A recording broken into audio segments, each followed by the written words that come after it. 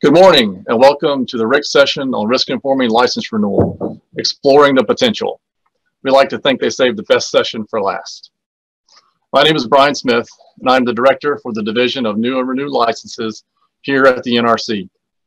My division is responsible for leading the reviews of both license renewals and subsequent license renewals, as well as new light water small modular reactors.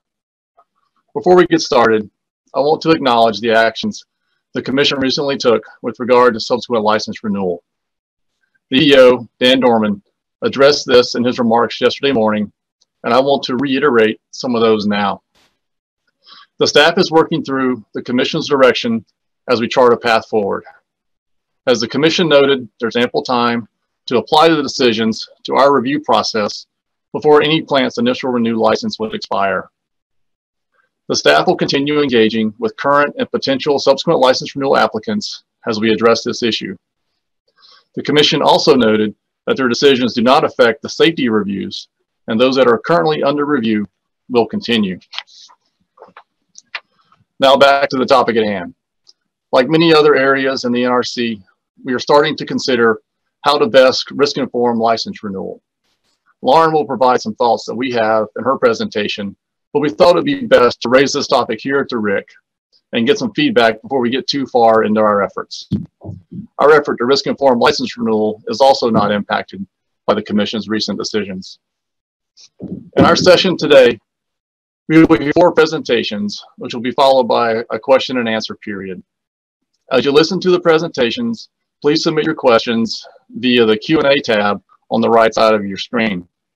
We will also have 2 polling questions. Lauren will introduce those during her presentation, and we will see the results at the end of the 4 presentations. Here with me today are Lauren Gibson. Lauren is the Chief of the License Renewal Project here at the NRC. Previously, she served as a project manager for flood hazard reevaluations as part of the post-Fukushima Lessons Learned Division, a communications project manager for that division, as an acting branch chief for federal, state, and tribal liaison branch, and as a qualified licensing project manager in the Division of Operating Reactor Licensing. She has also worked as a reactor systems engineer and a management analyst.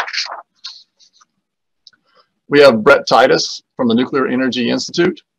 During his 20-year career in the field of nuclear power, Brett has held several positions in the industry with the regulator and now as the licensing director at the Nuclear Energy Institute. In this role, he serves as the NEI lead for the License Renewal Task Force, which includes a focus group dedicated to leveraging risk insights and aging management. We also have Jessica Bock, who is with Ameren at their Callaway nuclear plant. Jessica is their cable and transformer programs engineer. She received her electrical engineering degree from Missouri University of Science and Technology and has 10 years of electrical engineering experience in the fields of nuclear, substations, and designs. Since July 2020, Jessica has supported EPRI with a pilot on leveraging risk insights on medium voltage cables in scope of the License Renewal Inaccessible Non-EQ Cable Aging Management Program. And finally, we have Drew Richards from the South Texas Project Nuclear Operating Company, where he is currently the Regulatory Affairs Manager. He joined the South Texas Project in 1990 in the licensing department. Since then, he has worked in various groups, including thermal hydraulic analysis, probabilistic risk assessment, and operations. During his time in the PRA group, Drew was involved in the development and approval of the industry's first risk-informed technical specification application. He is the chairman of the PWR Owners Group Licensing Committee and is also a member of the Technical Specification Task Force. Thank you all in advance for preparing these presentations and being here today. And now for our first presentation, I will pass it to Lauren Gibson. She will discuss NRC's views on risk-informing license renewal. Lauren? Thank you, Brian, and good morning to everyone. I'll wait just a moment for my slides to come up.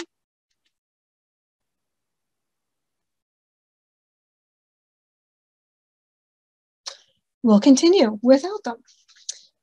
I'm excited about exploring the potential here. The NRC has been moving towards becoming a modern risk-informed regulator in so many areas, and now it's time to consider it for license renewal. Yay, there's my slides. Thank you very much. Today, I'm focused on the opportunities that can happen during the licensing phase. Next slide, please. This is the basic question for us. Can licensees use formal risk insights, such as probabilistic risk assessment or 10 CFR 5069, as part of the license renewal application? The answer is yes, they can do so in limited ways. Next slide, please. One of the most common questions I get about this topic is, isn't license renewal a deterministic rule? Yes, it is, but probabilistic risk assessment may play a role, as the NRC discussed in the original statements of consideration for the rule, which are shown here on the slide. However, it cannot be used to avoid managing the aging of a structure, system, or component.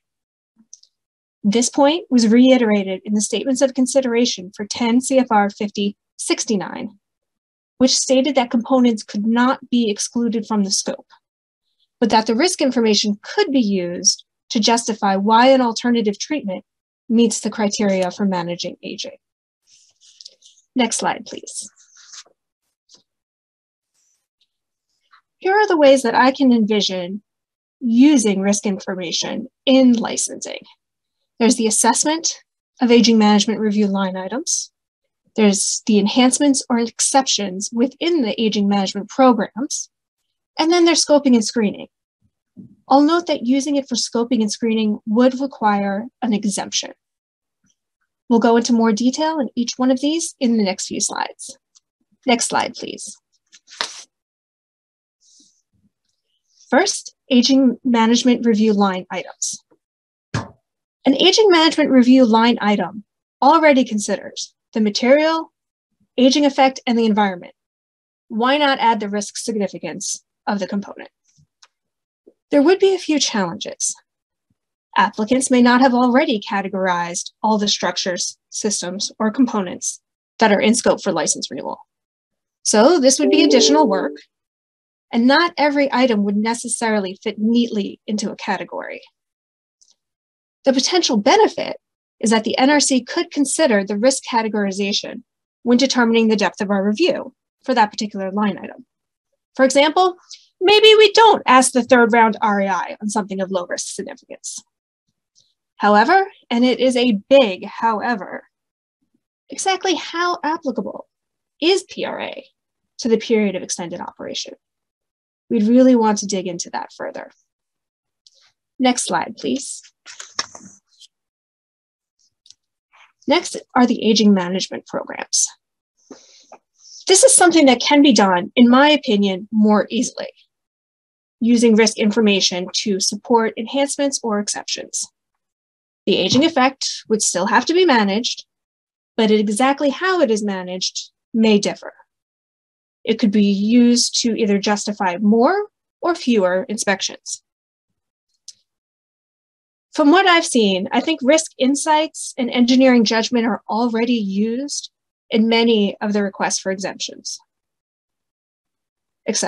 For example, operating experience could be used to have a one-time inspection instead of multiple inspections. So using risk information is not that far off from what is currently happening.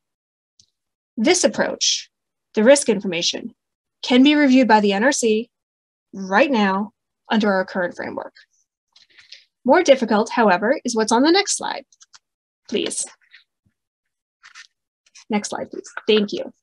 And that is the scoping and screening. After all, the deterministic process for scoping and screening is actually part of the rule. However, an applicant could request an exemption from the rule. They could request a narrow exemption for a particular structure, system, or component, or they could request an alternate method of scoping and screening entirely. That would have a big effect on the application, if approved.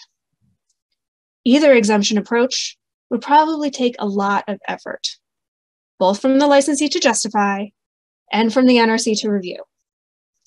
In my opinion, it would be less effort to simply risk inform how the aging effects are managed. Next slide, please. Again, these are the potential areas that we brainstormed. Right now, under our current framework, we are only prepared to review applications that include the middle option. Please click again and we'll see if the animation works.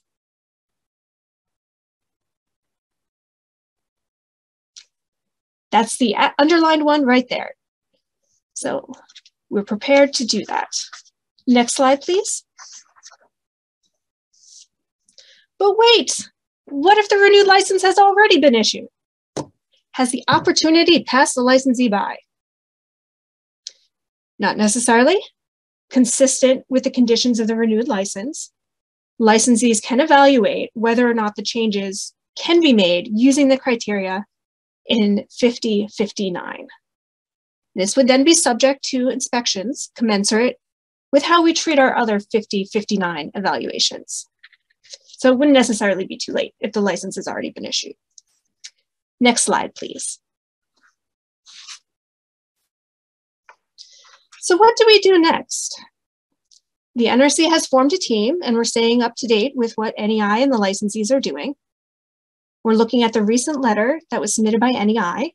I believe you may hear a little bit more about that later. Right now, we're going to do what the agency does best. We are going to ask questions. So there are 2 live polling questions in this session. You can see those right next to where you would input your questions. There's another tab that says polls, so you can go there and pull it up. You should be able to find those there. We're asking, first of all, do you think we should risk inform license renewal? And if we should, what's the best way to do it with the best use of resources? Please answer these questions. We're going to be using them to help us gauge interest and to help inform our path forward. We'll look at the results of those polls later in the session after the other presentations. Speaking of the other presentations, next slide, please.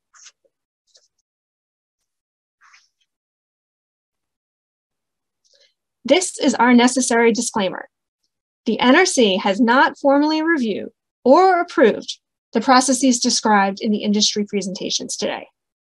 With that, I'll wrap up my presentation now so we can hear about the industry's plans. Thank you. All right, thank you, Lauren. Our next presentation is from Brett Titus, who will present on leveraging risk insights and license renewal. Very much for the introduction, Brian, and a great presentation, Lauren, to set the stage for the conversation today. We're really pleased to be invited to speak here. We definitely applaud the NRC's efforts to become a more modern and risk-informed regulator, and we think that the area of license renewal is ripe for that, for infusing some risk insights. So during our presentation today, we're going to focus on essentially the second path that Lauren was discussing, kind of risk informing at the implementation stage within aging management. Next slide, please. If you look kind of at the conglomerate of all RIC activities and topics that are ongoing right now, a lot of the emphasis is around new reactors, small modular reactors, and the future of nuclear power. We absolutely support that, and but there's essentially a bridge of time between now and when those reactors are going to be ready for operation. And a lot of climate goals and carbon reduction goals are on more aggressive timelines than the small modular reactors and advanced reactors coming to power. So the gap that we intend, or that we see to fill in that space, is essentially the renewal of our operating licensed light water reactors. And so what I've decided to start with here is a quote from the DOE's light water reactor sustainability program, talking about how reliably and economically nuclear power has served the country in the past. It remains the single largest contributor of non-greenhouse gas emitting electric power in the United States, and extending the operating lifetimes of these plants is going to be essential to support the nation's energy needs of supply, reliability, and diversity. So using that as the backdrop, and you have to look no further than the current news energy that surrounds the energy sector and what's going on in the United States to know that we have a finite amount of resources. And we think that risk-informing license renewal and the continued operation of these plants is the best way to use our resources on the most safety significant plant equipment. Next slide, please. So what I've got here is a snapshot of the license renewal status, and these slides were prepared a little bit in advance of the decision that Brian spoke about at the beginning of the presentation. But essentially, what it shows is that the majority of operating reactors in the United States have already gone through the license renewal process, and we are making plans for the rest of the fleet as they look at subsequent license renewal and moving forward with extending the operation. So for each one of these plants, you know, as Lauren mentioned, there is an opportunity for ones that have already gone through first license renewal to look back and use the 5059 process to further enhance the implementation of their aging management programs and focus those finite resources that I spoke about onto the most safety significant or risk significant SSCs. So, but this is just kind of a picture of what licensees have viewed in the future of plans that plan to submit subsequent license renewal applications. And, you know, we do look forward to a timely resolution of the environmental aspects that were brought up earlier. But in the meantime, we'll just kind of focus on the safety piece. So next slide, please.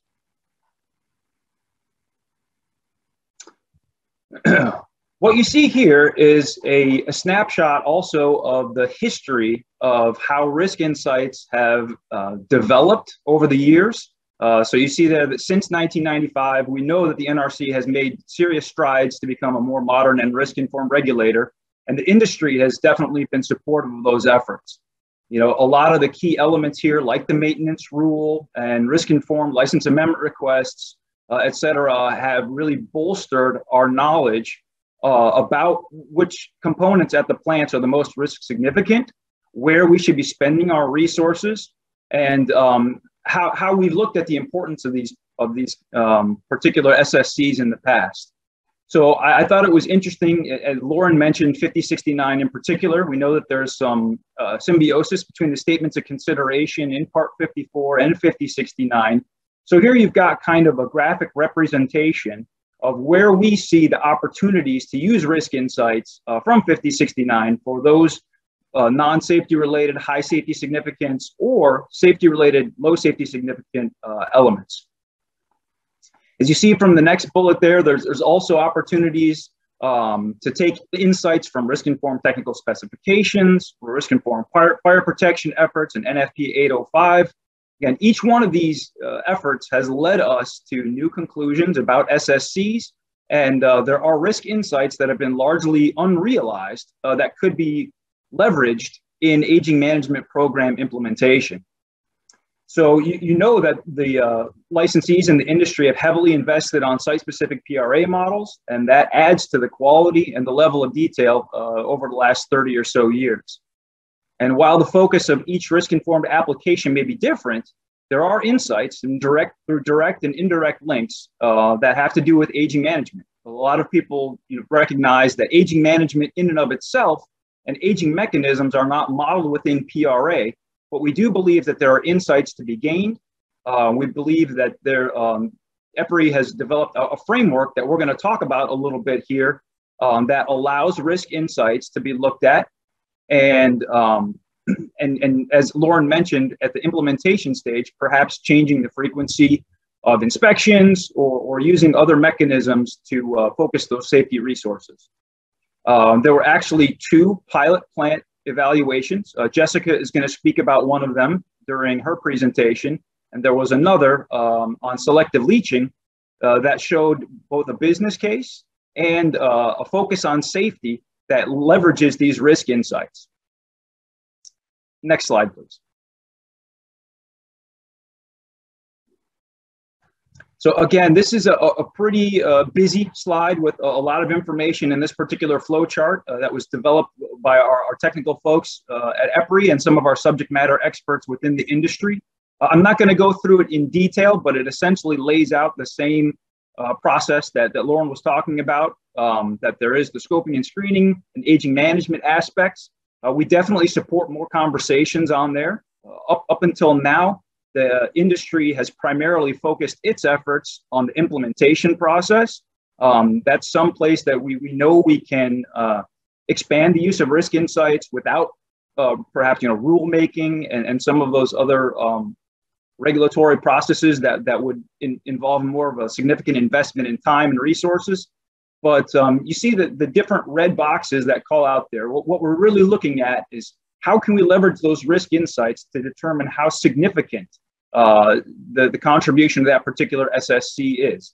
What is the information we can glean that from these existing PRAs and other risk programs that we won't need to invest a lot of changes to the PRAs.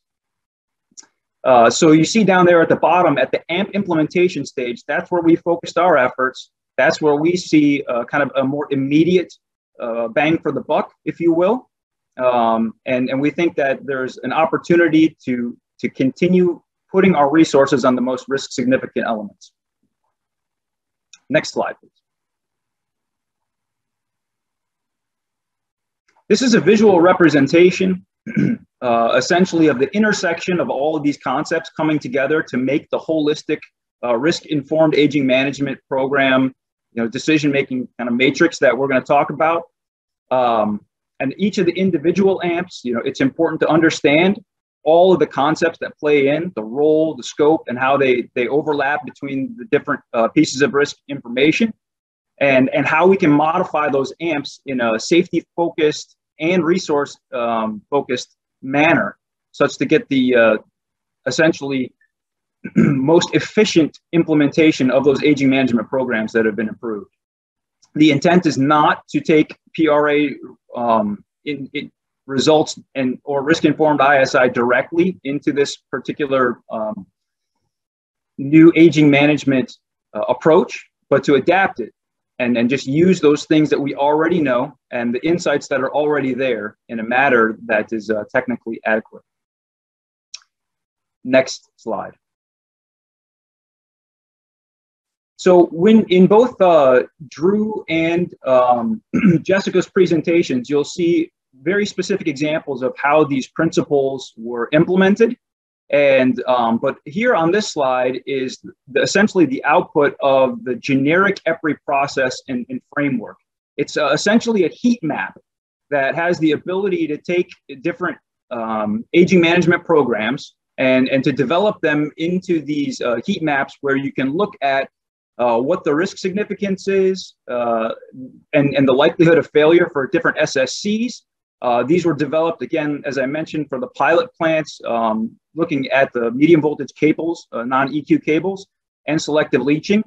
And those insights were used to tweak and tailor the aging management programs to achieve some relief, if you will, or some reduction, and ensure that the safety of those aging management programs was still realized, but with a more focused on the safety significance of the components.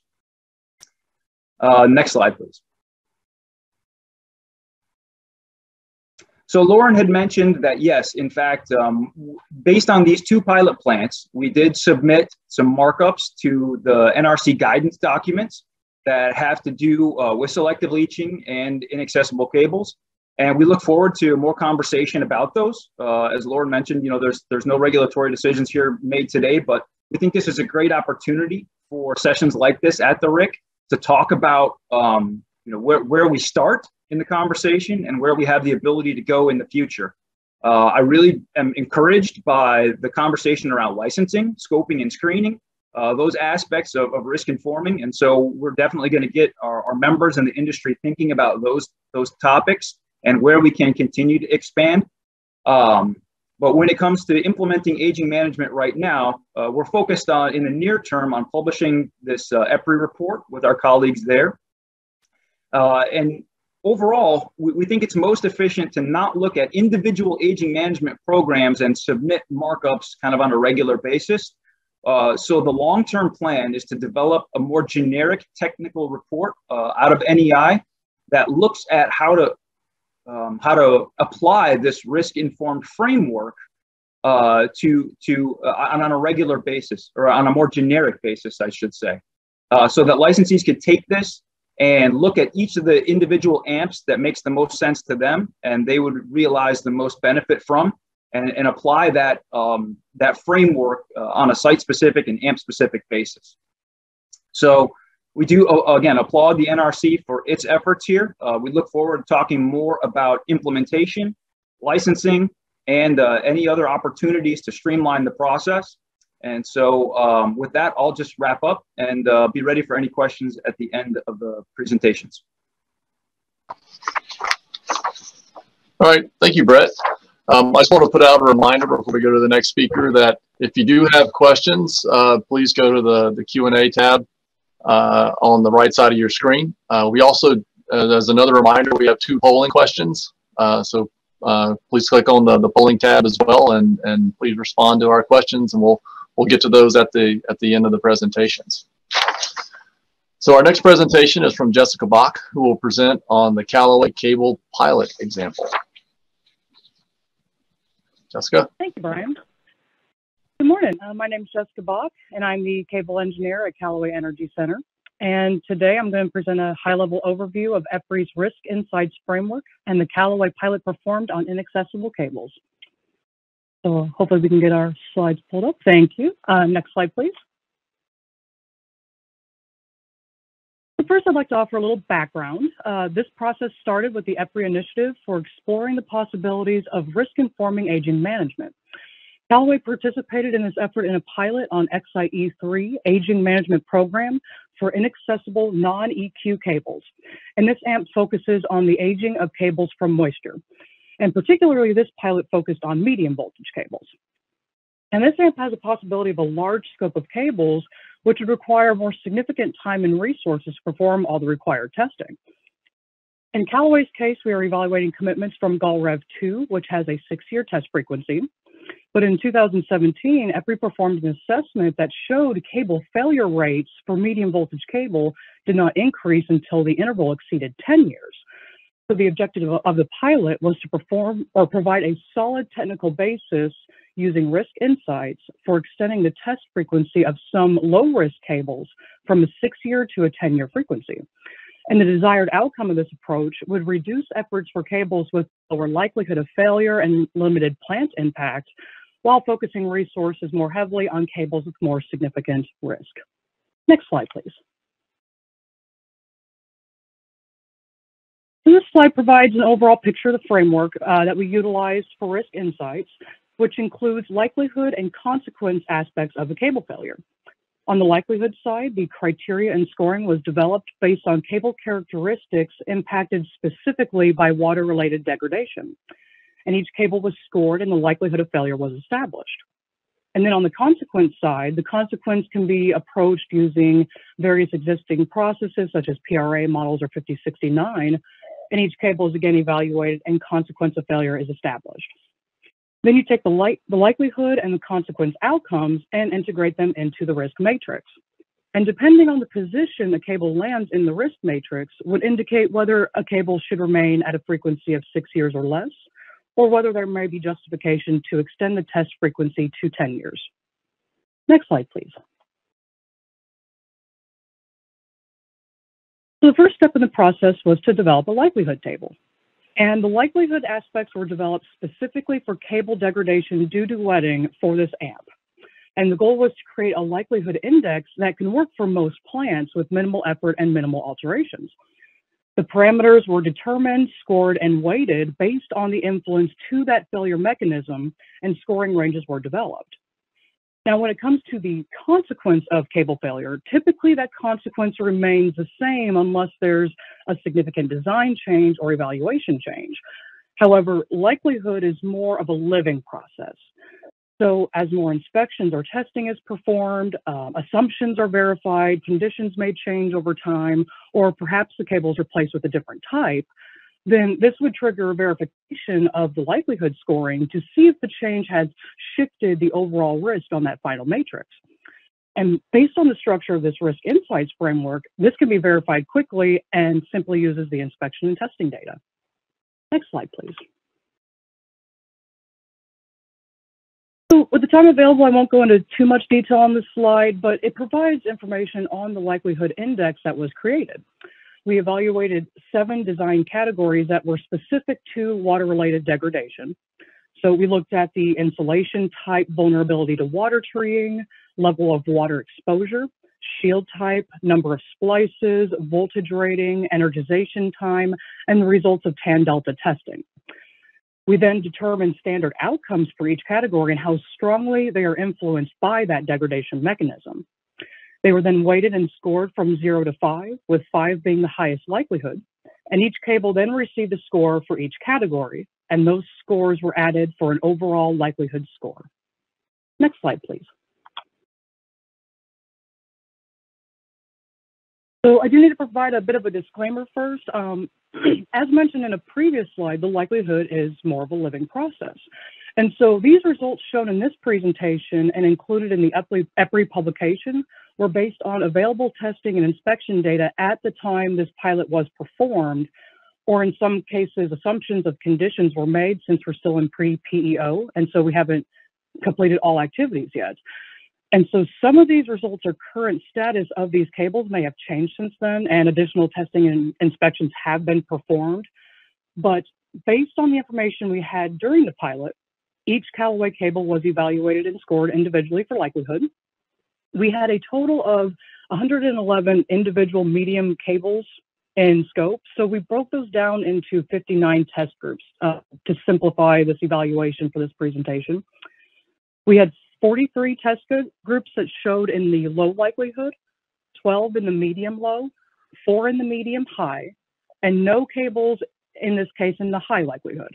Now, this weighting was actually expected for Callaway toward that lower likelihood due to the cable and insulation types that we currently have installed at Callaway, as well as the dewatering systems installed in many locations so far. And other plants with different cable types or environments will likely have different likelihood of results and might be weighted a little bit differently than Callaway's. Next slide, please.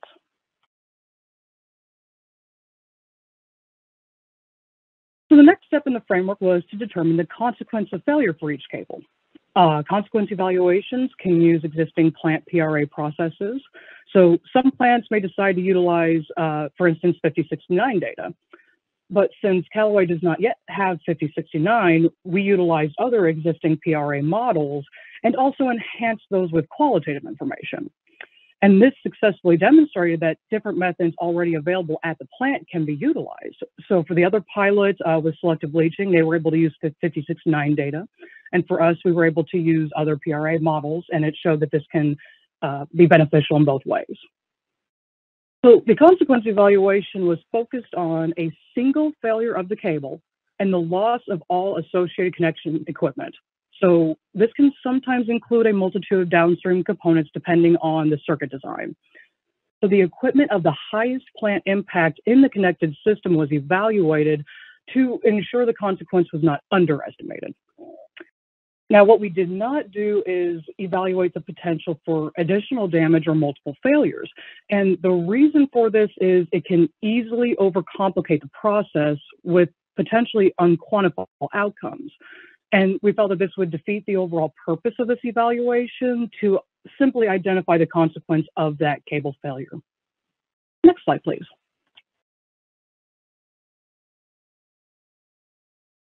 For consequence in the case of Callaway, we evaluated each cable and we performed an initial screening to verify the results were, where we had expected.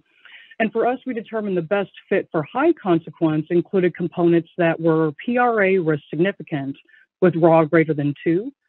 And then the low consequence included components that were not PRA risk significant or raw less than 2.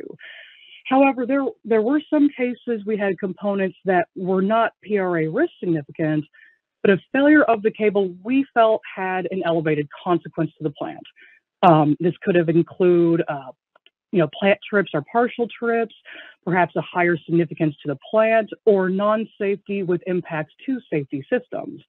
And so for these cases, we created a medium consequence category to evaluate the overall consequence of these cables for conservatism. We wanted to make sure that we had those elevated for conservatism.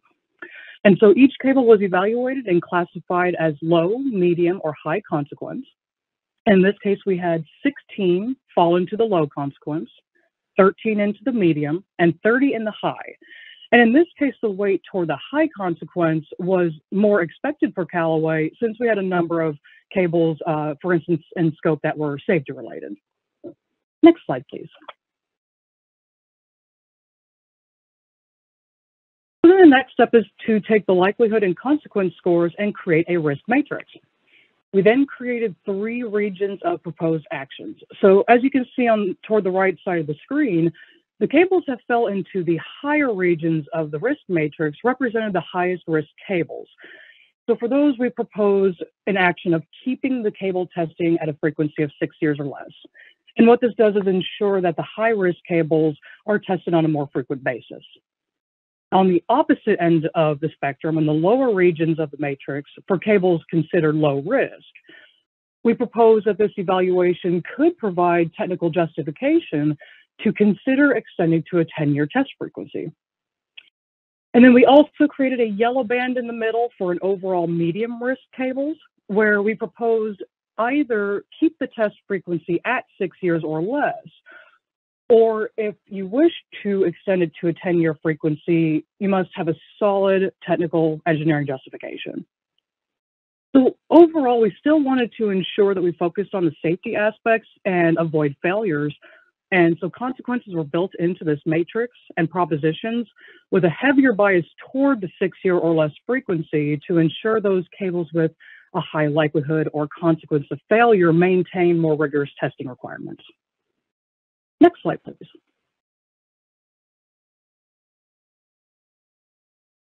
So we then plotted each Callaway cable into the risk matrix based on our likelihood and consequence of each cable. And overall, of the 59 test groups, 54 of those fell into either the low risk or medium risk ranges where we considered the possibility of technical justification to extend to a 10-year frequency. And then there were 5 test groups that we suggested should remain at a frequency of 6 years or less. 2 of those ended up falling into the higher risk range, as you can see there in the orange cells. And then there were 3 test groups that, even though they scored in the medium risk range, but based on OE and expected condition of those cables, we did not feel like there was adequate engineering justification to extend those cables to a 10-year frequency unless they were either repaired or replaced. And again, as we kind of discussed earlier, as conditions change, more inspections and testing are performed over time, some of these cables may increase or decrease in that likelihood and could potentially fall into a different risk range. And from there, then they would need to be further evaluated to make sure we're still applying the proper risk to each cable. Next slide, please. So this slide provides some insights from the pilot. The implementation of this framework we feel would add flexibility and reduction of burden for low-risk cables, and would also reduce inherent risk of intrusive maintenance or maintenance-induced failures. There could be many things that happen during maintenance. You could get high resistance connections, termination damage, or other potential damages due to simple maintenance performances. And we performed a basic cost evaluation with a range of approximately $6,500 to $17,000 per test. And this is really based on complexity of different cable circuits. So each test avoided or eliminated would avoid those costs. And with the pilot results, if in an ideal situation, if all 54 justified test groups eliminated 2 test occurrences in a 20-year period, and this is mainly based on Callaway structures of surveillance frequency, so some plants may differ on how many avoided tests they might have. But we did a calculation and estimated this can save about $600,000. And in addition, more cost avoidance could occur if this framework is expanded to other AMP requirements. And then again, additional cost avoidance over time for subsequent license renewal. And so based on the solid foundation of the framework we developed, we are actually looking into other potential applications for license renewals, such as low voltage cable testing, or potentially even inspection requirements. And even outside of license renewal, on the Callaway side, I've actually found this beneficial for the cable management program, for risk evaluations and evaluating maintenance strategies. So this framework can provide a variety of beneficial applications. Next slide, please. So that is the end of my presentation today. Thank you all very much. I appreciate this opportunity to present this framework. Thank you, Jessica. I mentioned early on that we had a couple of polling questions that we had two. We were only able to put one up initially. So when we get into the Q&A session and we talk about the results from the first poll, the second poll will then become made available. We'll probably answer a couple of questions and come back to the polling results. All right. So our presentation is from Richards, who will present on a risk-informed approach for aging management programs. Drew? All right. Thank you. Good morning and good afternoon and good evening to our international friends. I'd like to thank you for this opportunity to present efforts that we're taking at South Texas Project to risk inform our aging management programs associated with license renewal. Don't know if we saved the best for last, but I'm going to give it my best shot here. Next slide. I'm waiting for my slides.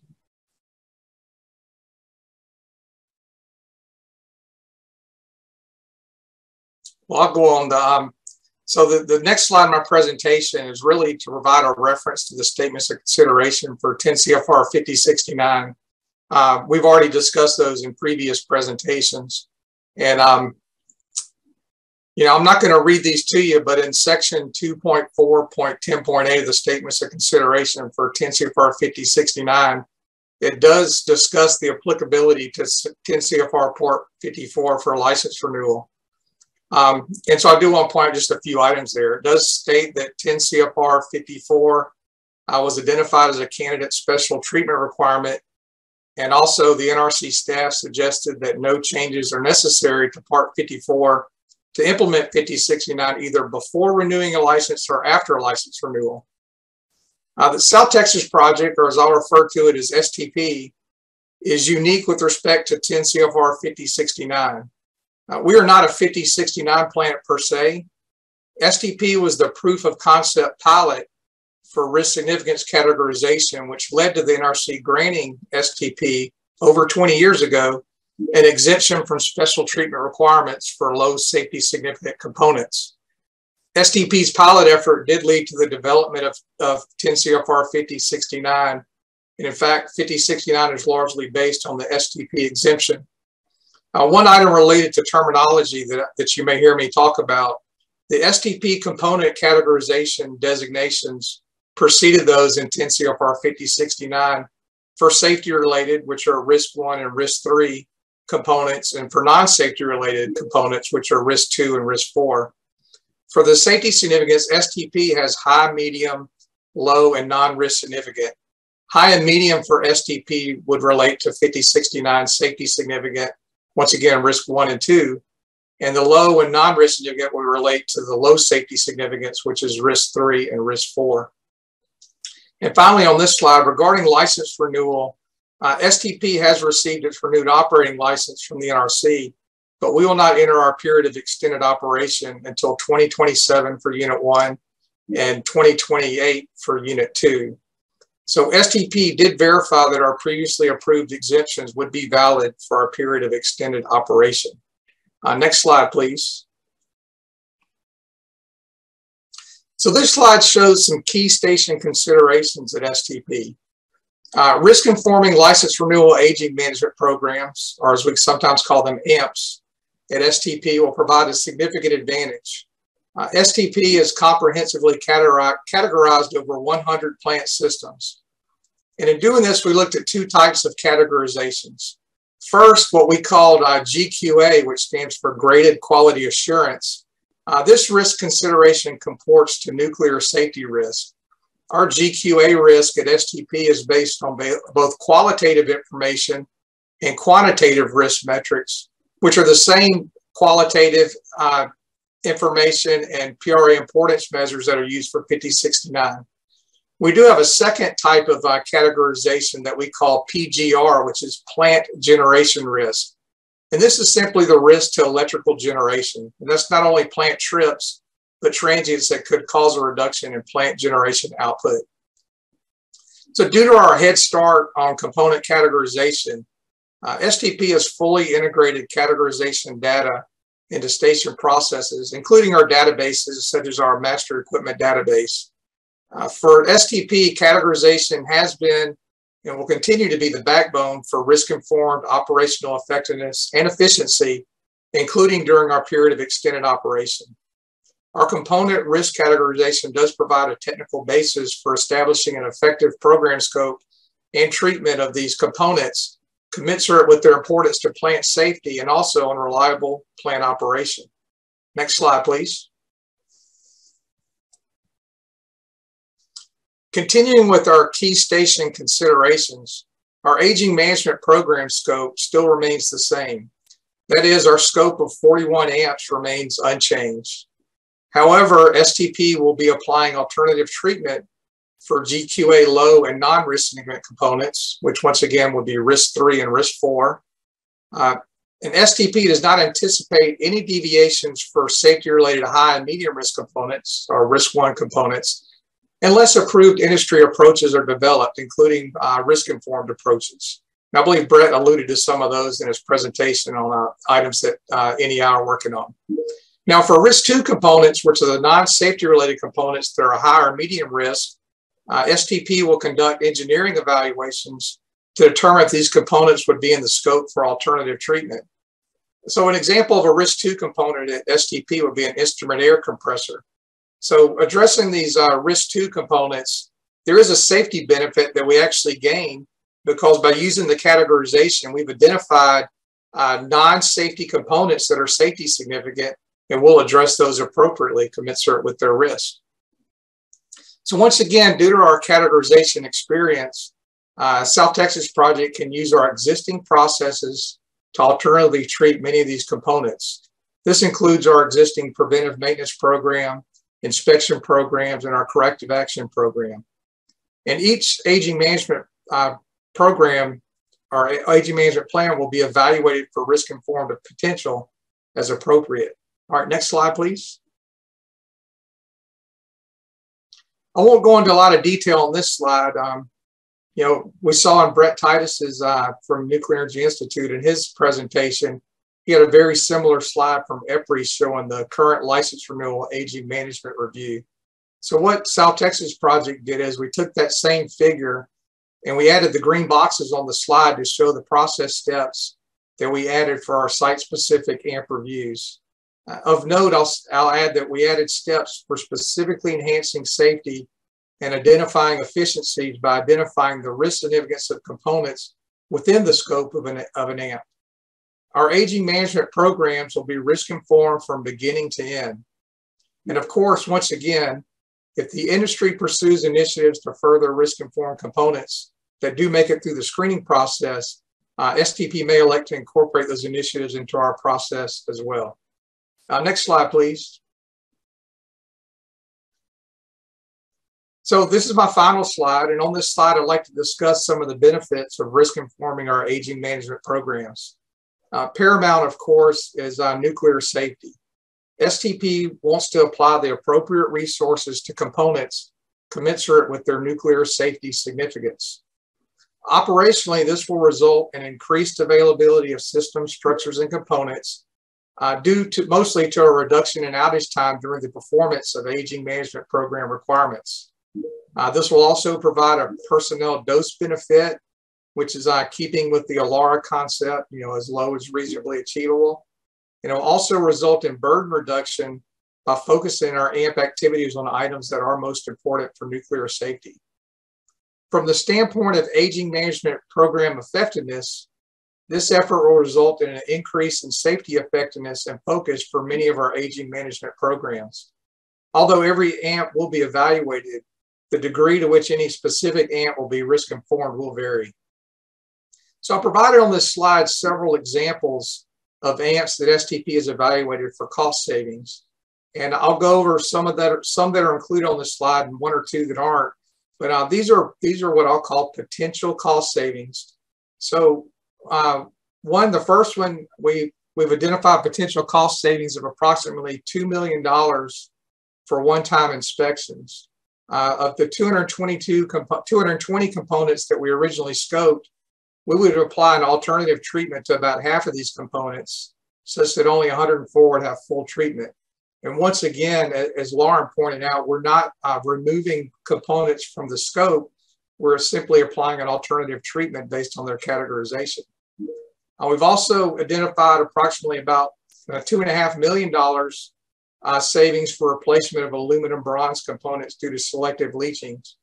And these savings are primarily associated with replacement of 6 pumps and several valves.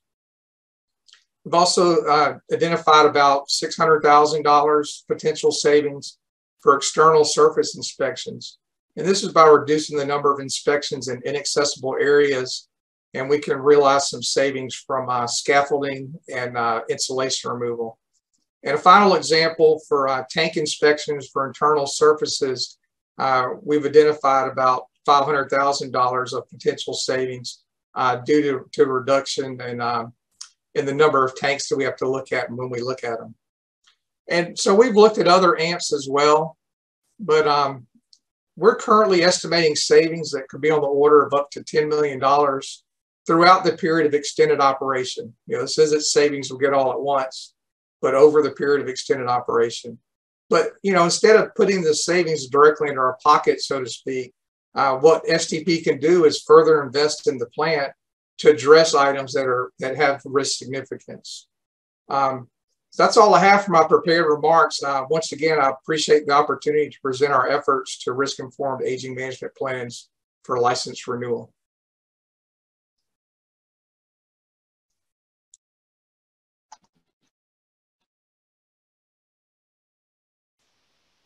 Now we could look at the polling.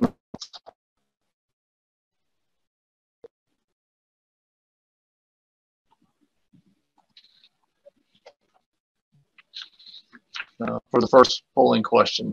Let me get those up. And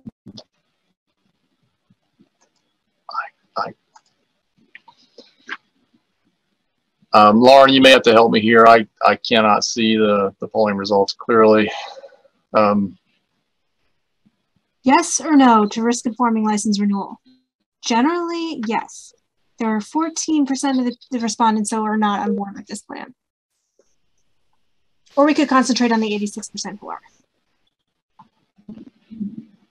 All right, so I have some help on the side here that 86% of the people have said yes to risk-informing license renewal. And that's, I would think, what we were expecting.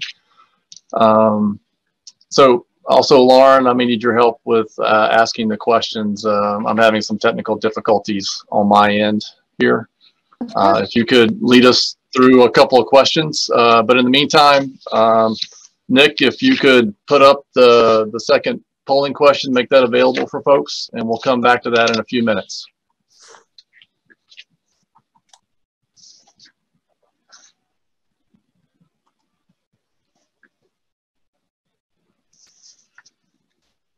All right, shall we go ahead with the first question that we received then? Yes. Okay, this was a question for me. It said, why wouldn't industry just put off risk-informing aging management until after they've been granted their renewed license, and then just do it under 5059? There's much less scrutiny typically applied to those applications. This is a path that they could take. Personally, I hope that they wouldn't, but they could if they want to. However, it comes at some risk because you're still being evaluated under the 5059. And although those so far their perception is that they've had less scrutiny, in these cases, there may be more scrutiny than normal for 5059 in risk-informing aging management programs. So it would probably be less regulatory risk for a licensee to actually come in with it as part of their license renewal application. Thank you. Would anyone else like to comment on that?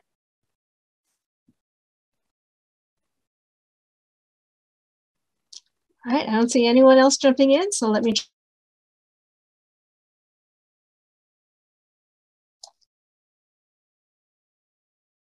Oh, I see that our poll has popped up.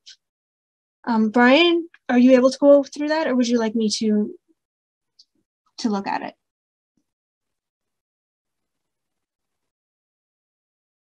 Yeah, if you could take us through that, that'd be great.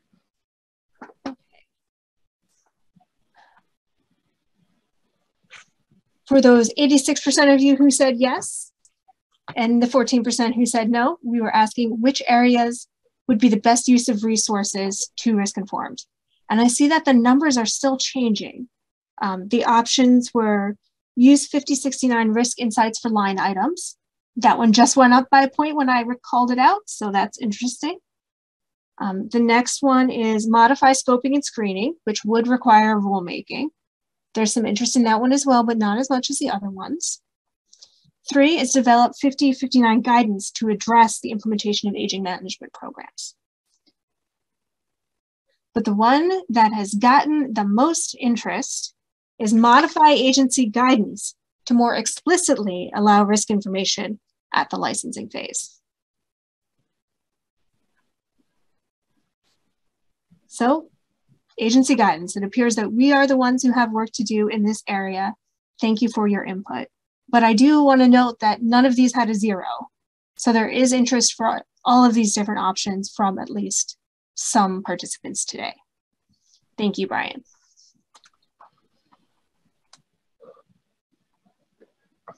All right, if you could lead us through the rest of the Q&A session, I've totally lost my ability. Sure, not a problem. Sorry. Okay, the next question is for you, Brett.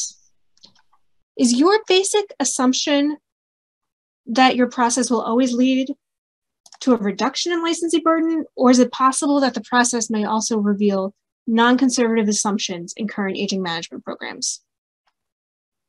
It's a good question, Lauren. Thank you. Thank you for the person that asked it.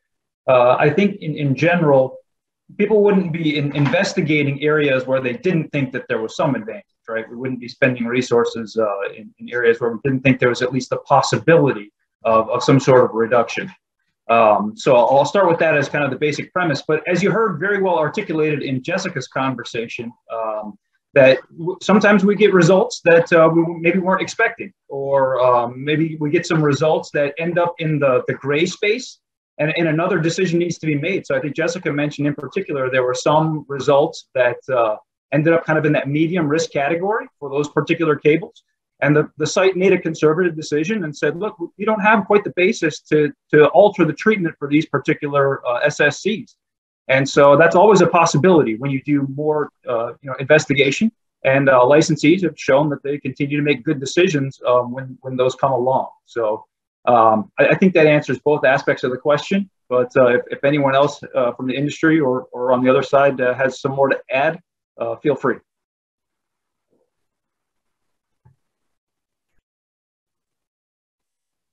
Just jump right in. All right, I'll move on to the next question. This one I believe is best for the NRC, so I will both ask the question and answer it myself. And if anyone else wants to chime in as well, of course, you are welcome.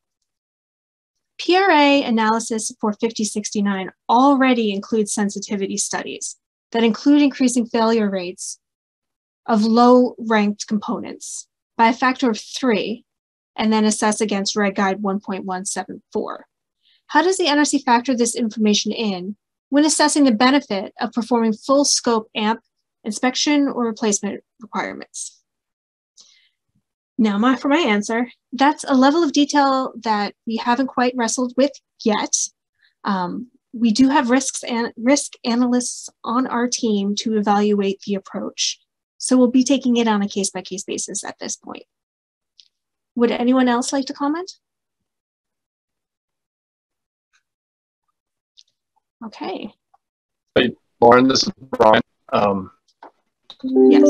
I at least have to question. And there was another question that came in that was PRA related, and I'll read that one now since we're talking about PRA. So if PRA is to play a role in license renewals, new data will be needed. For instance, increased aging-related component failure rates. Do you think there's sufficient data available at this point to support such applications? I'll take that one, and others can weigh in if they would like.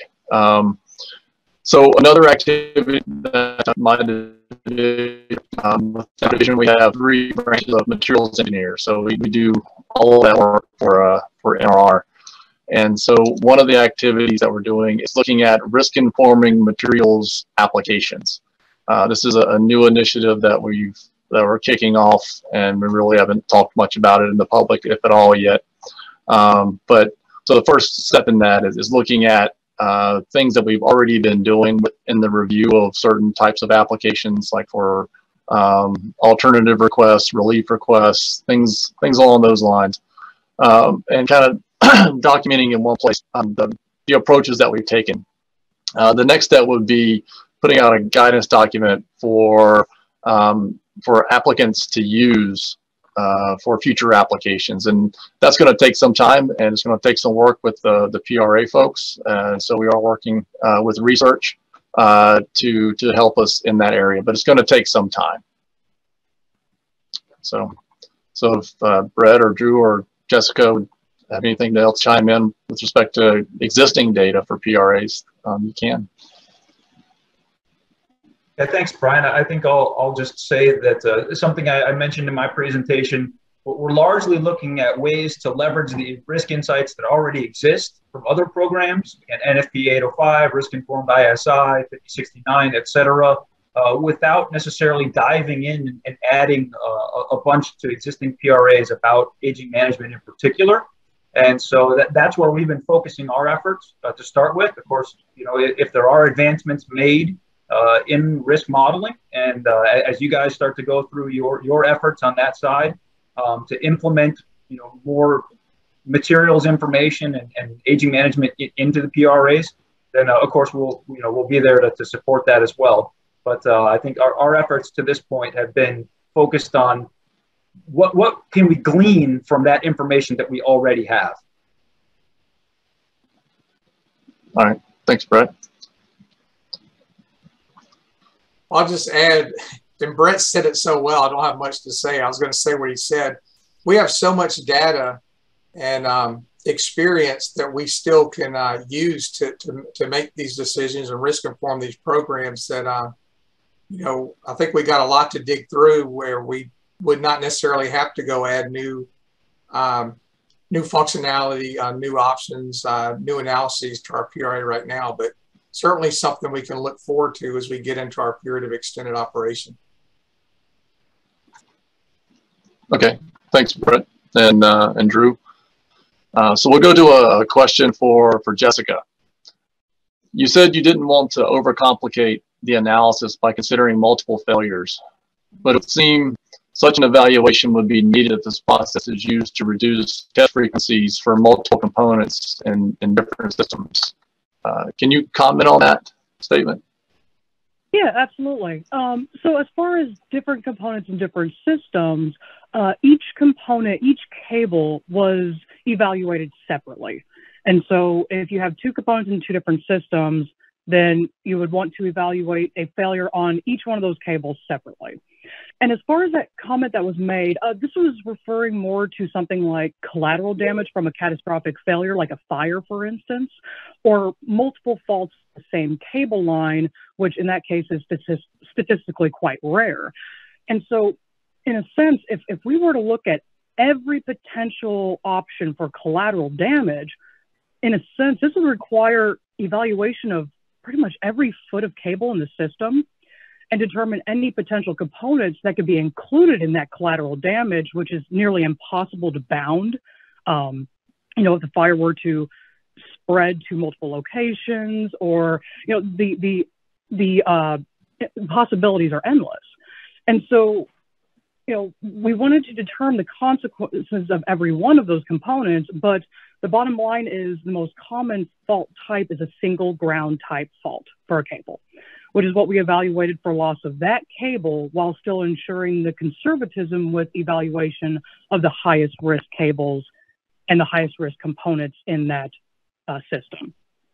And so we didn't want to overcomplicate it by expanding the possibilities to something that we couldn't put a hard bound around, and make the it would pretty much overcomplicate the process to the point where you wouldn't be able to have an evaluation that was to the point of what happens when this one cable faults. I hope that kind of helps, sum that up a little bit. Okay, thank you.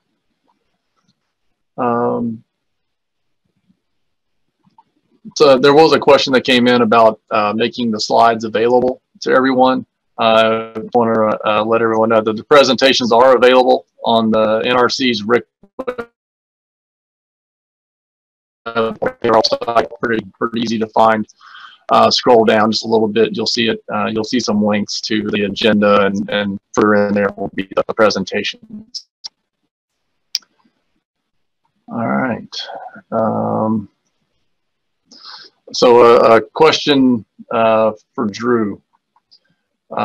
Would the use of RISC as a means to eliminate aging management for some SSEs result in a run to failure approach for a large number of SSEs whose failure is currently intended to be minimized by the Part 54? So I guess the short answer to that question is no. When we evaluate different maintenance strategies for our components, certainly run to failure could be a maintenance strategy, but no, we would apply our risk insights and our categorization and look at what the particular functions are for the equipment. And, in all cases, that would not lead to run to failure. I guess that's the simple answer to that question is no. Okay, thank you.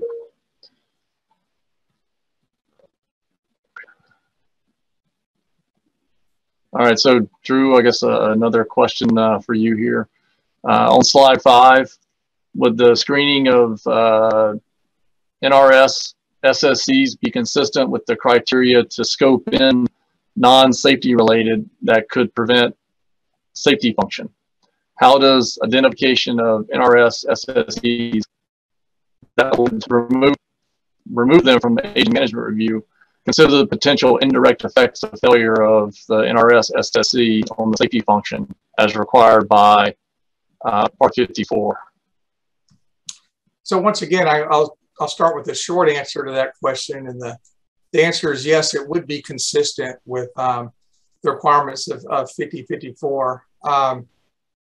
So one way that we look at the indirect effects of failure of any components, as I discussed in my presentation, one of our risk categorization areas we look at is what we call our GQA risk, our graded quality assurance risk.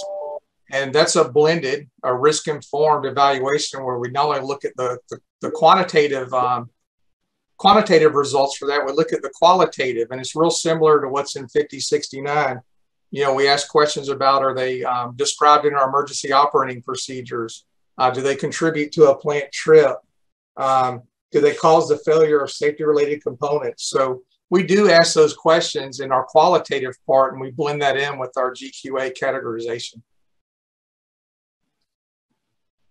Okay, so the items that would swing out then, you would still apply some set of controls, if you will, on those going forward, routine general plant maintenance and such. Yes, one of the things I mentioned too in my presentation, we've had 20 years to do categorization, and I talked about how we integrate that in our plant databases, and in our master equipment database for all the components we've categorized, we have detailed information on what the functions that we evaluated against for that GQA ranking, and what system functions they apply. So anyone in the plant can pull up a tag number in the plant, look at the component, see how it's ranked for graded quality assurance, how it's ranked for plant generation risk, and also see the risk functions. And all that information together helps us make the right decisions and do the right things.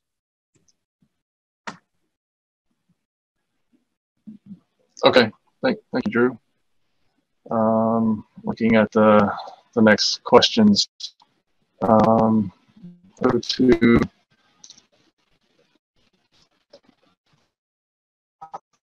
going to some other different set of questions for Lauren. Has the NRC used risk insights in their license renewal reviews at all yet? And if so, how? We haven't used them in a very formal way. We do consider the relative risk of different systems when we review them, but we don't go below the floor of what's in our standard review plan to review. So it hasn't been used very extensively, and there's definitely more room for that. Thank you. Okay. All right. Now a question for Brett.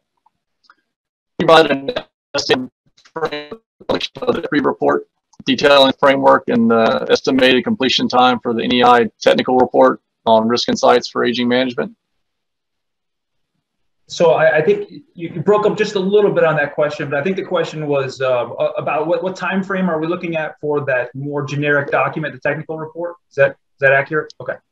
Yeah. So in the NEI document. Yeah. The NEI technical report. Sure. Yeah. So thanks for that question, Brian. That is something that we're trying to do within this calendar year, within the License Renewal Task Force, which is kind of our NEI group of experts that we rely on. There is a focus group associated with risk insights and leveraging those risk insights. So we're drawing from a team of subject matter experts within the License Renewal Task Force and working closely with our EPRI colleagues as well to generate that particular generic document. And we plan to have it to the NRC before the end of the calendar year. Okay. Thank you, Brett.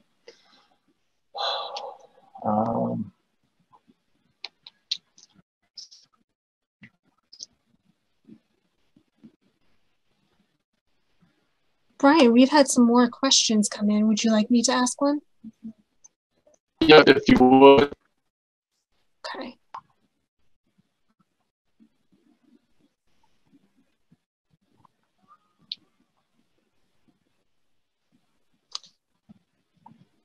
Okay, the Commission Statement of Considerations on Part 54 state, quote, the Commission considers that at the present time appropriate aging data and models have not been developed for many SSCs for inclusion in the PRAs, end quote.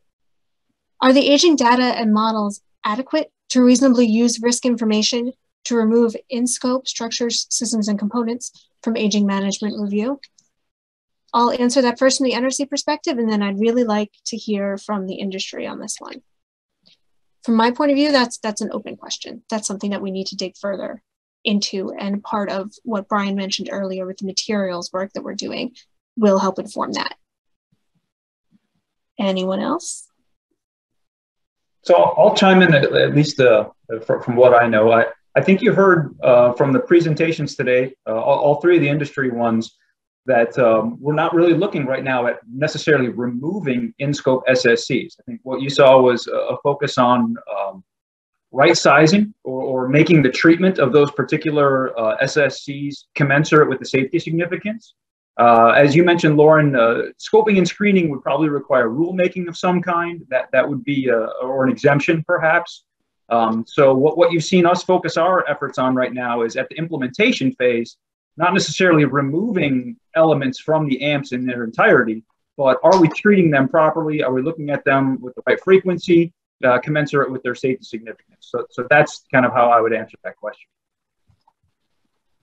And I guess I'll add a little bit more to what Brett said. I don't know that we necessarily need to add more detailed modeling to account for the failure and unavailability of components. Because if a component is out of service, then it's accounted for in our PRA and our PRA updates. And once again, we address those components through our categorization process. That's really all I have to add on that one.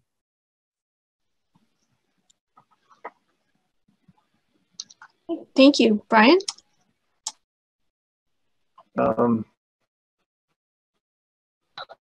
Some technical capability every once in a while, and totally lost it all again. So Lauren, if you could help me out. Okay.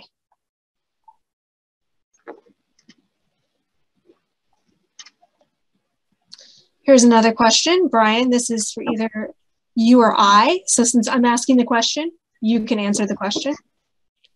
Has the pandemic made an impact on current policy and procedure on risk information provided for license renewal? No, the pandemic has not. We've continued our reviews pretty much the same way we would have done them in the past. The only difference is that instead of doing some on-site audits of licensee information, the licensees are able to provide documents in what they call an electronic reading room. In essence, the documents are not provided to us for formal review on the docket, but made available to us as if they would have been made available to us in an on-site audit. So that's really the only difference. Okay, thank you. The next question is for Jessica. One of your slides indicated that the emergency diesel generators were in the medium risk category. Can you speak to the basis behind this conclusion? Yeah, that's a great question. So obviously the emergency diesel generator cables are safety related with the raw greater than 2, and so they did fall into the high consequence category. However, based on the assumptions made during this pilot, these cables, and based on a previous borescope inspection we had done on a spare conduit, showed that these cables we assume were dry. So the spare conduit was dry, and so the cables were dry. It's also a cable type installed where the risk of water-related degradation is low. So the insulation type is a good insulation for long-term reliability under submergence. It also has no splices, so that reduced the likelihood. And so overall, the likelihood was low. And so what it did for us is it put us in the high consequence, low likelihood category. And from there, that's when it fell into the medium group of either leave it at a 6-year or less frequency or have an adequate justification to extend it to 10 years. And so if the assumptions can be proven of the cable is dry, the cable tests good, and overall the likelihood is low, then that would be one of those cables that we might be able to consider extending to a 10-year frequency.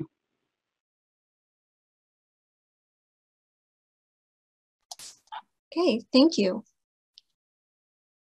Let's see. Brett, here's a question for you. NRC evaluated EPRI's recommended guidelines for tan delta cable testing and concluded that adequate cable test data has not been made available from NPPs for statistically significant basis for endorsing EPRI recommendations. Since this would be a component of applying risk information for cable amps, are there plans underway to provide additional actual test results from NPPs? So I appreciate the question. I think it might be a little bit inappropriate for me to speak on behalf of EPRI and what their plans are for the future. But I can say that we'll definitely keep our operating experience lines of communication open as people look at these particular cables and whether or not they do experience failures across the industry. We have really great communication mechanisms for recording these kind of reliability aspects, and so I can't speak as to whether there's going to be a concerted effort that focuses exactly on this. But we do have a number of communication and operating experience channels in place that will keep our ear to the rail, as it were. Okay, thank you. The next question is for you, Jessica. Risk equals likelihood times consequence. Doesn't the definition of risk imply that the risk associated with the most likely failure mechanisms needs to be considered, but also those scenarios that are less likely but have higher failure consequence? For example, some multiple failure scenarios, to ensure that risk is being appropriately managed? Sure, that's a great question. So, as far as this AMP is concerned and this evaluation is concerned, we were focusing on what is the AMP's purpose, and that is to avoid failures for submergence, for the water degradation in water. And so typically with water-related degradation, this is a non-homogeneous failure mechanism. Typically when you have a water tree, it occurs at a single high stress point. And so the idea of collateral damage or multiple failures is rare, and it's not necessarily justified by OE that's seen in the industry. That particular failure type of collateral damage or fire from a submergence type failure is very rare. And the types of failures that might create that collateral damage are not necessarily evaluated under this AMP. And so the focus we wanted to make sure that we focused on was what was the most common failure type for a submergence or water-related type failure. And so, again, we did provide many conservatisms in that risk matrix. And so even for those that did have the higher consequence, we wanted to make sure that we put the conservatives in there and either kept them at a 6-year frequency or less to make sure that we could, test those more often, make sure they're still going to be all right. Or if they are dry, if they are in good condition, and we can prove that via testing and other inspection methods, then perhaps consider those up to a 10-year frequency, with the understanding that if something changes and the overall risk changes or the likelihood changes, then we go back and reevaluate that cable of, what additional actions do we need to do going forward. Okay, thank you. The next question is for Brett Titus. On slide 5, what is the definition of active components that are not subject to aging management review? Does this include components in standby, such as diesel generators? So that's a good question. I think that there's a lot of information in the regulation itself and in the corresponding guidance that lines up with how to scope and screen in different components. In general, though, passive, long-lived components are things that don't have active function, right? Obviously, kind of by definition, they don't change states as they perform their design functions. So something like the diesel generator itself, obviously, is an active component. Even if it's in standby mode most of the time, when it performs its design function, it changes states, it starts up, it does something physical. A lot of the things that you've heard about today are things like cables, right? They don't change state when they're called upon to do their function. Piping, structures and components, those kinds of things. So without going to one of the guidance documents and reading the definition out loud, but that's kind of the space that there's a definition distinction between active components and passive components. And yes, active components screen into a different process, as you know. I don't know if you want to add the regulatory perspective on that or the regulatory definition. I'd be happy to hear your perspective, but in layman's terms, if you will, that's kind of how I think about it. We think about it slightly differently. We're looking at the functions of the component, not necessarily whether or not there's a change in state. So in some cases, we may have a diesel generator, for example, that has a pressure boundary function. Then we would consider the preservation of that pressure boundary function to be something that needs to be considered. So we're not just looking at whether or not the component is active or passive, but we're looking at the functions that we care about for license renewal as well. Would anyone else like to comment on that? Okay, let's go ahead to the next question. This is for you, Mr. Richards. License renewal application would involve aging-related issues, in particular with passive components. What are your thoughts on the applicability of the use of Reg Guide 1.174 and Reg Guide 1.177 related criteria? All right, thank you for that question. What are my thoughts on the applicability of those two reg? Well, whenever we do anything risk-informed or having to do with PR information, we always use Reg Guide 1174 in the limits within. So I don't see why we would do anything different or have to take any exception to that. I mean, we've been using those reg guides for over 20 years and they've served us well. So I don't see us doing anything different at all. Okay, thank you. We are going to take one more question and then I'll turn it back over to Brian.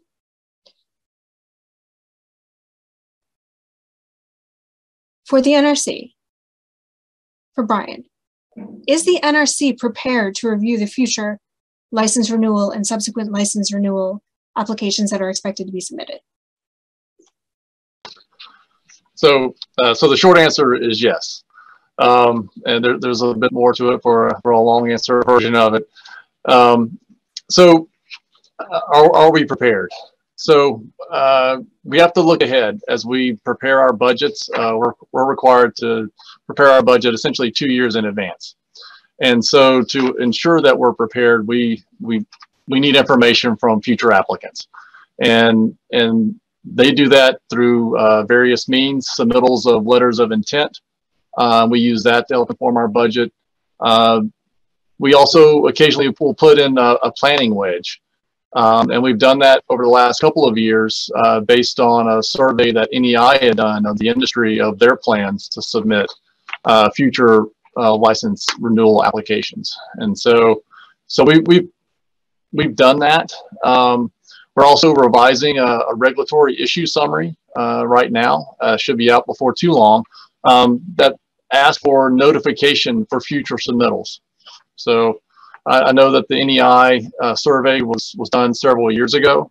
So plans have changed, and so we're out this risk to try and get more information for our planning purposes. And so it's with this prior notification that if there is going to be an increase in the level of work, that we would have time to be able to staff up and be ready to do those reviews. So bottom line, yes, we're prepared to do the reviews over the next couple of years. Okay, we are almost out of time. I want to thank everyone again for your participation today. It's been a great discussion. As we proceed with our efforts of risk-informing license renewal, we will be reaching out through public meetings to gain additional input and feedback. So we greatly appreciate the feedback today, the answering of the poll question. We'll get those final results, and we'll definitely factor that into our planning. And we look forward to working further with NEI and the industry as we develop our plans. So please enjoy the rest of your day, and this closes our session. Thank you, everyone.